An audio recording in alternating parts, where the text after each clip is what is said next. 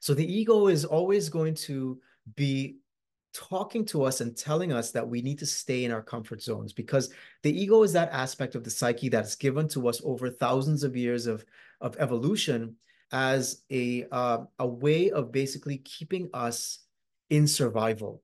So what it does is it tries to talk us out of leaving our comfort zones because to the ego, the comfort zone is what's known.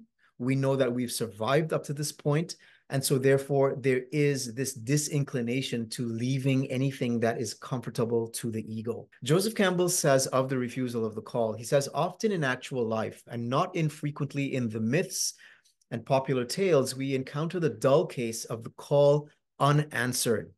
He says, for it is always possible to turn the air to other interests. Refusal of the summons converts the adventure into its negative. Walled in boredom, hard work, or culture, and culture is just another way of referring to social conditioning that we experience that tries to keep us in our small little box, right?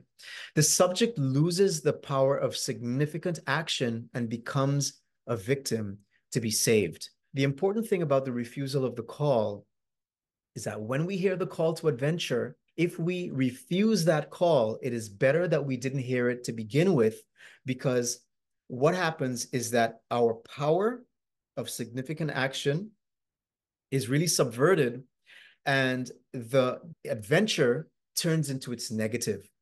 So in other words, instead of growing, we become walled in. Think about that hermit crab analogy again. Walled in boredom, hard work, or culture or social conditioning. It keeps us trapped in this little box of our comfort zone. And basically, we lose the power that we can harness on the road of our hero's journey in order to evolve and grow. And we just become a victim that needs to be saved by somebody else, by some other hero. So how does this apply to entrepreneurship? We convince ourselves that we don't have what it takes to go on this journey, to start our businesses. And we need to stay in this predictable job because we have a paycheck. It's coming on a constant basis. And therefore, we don't want to leave that behind because we know what we're getting, we know what to expect, and therefore, we're going to stay in our comfort zones. And once again, this is where most people end off their hero's journey. They're in the ordinary world, they hear the call to adventure, and they exit. And that is what happens to the vast majority.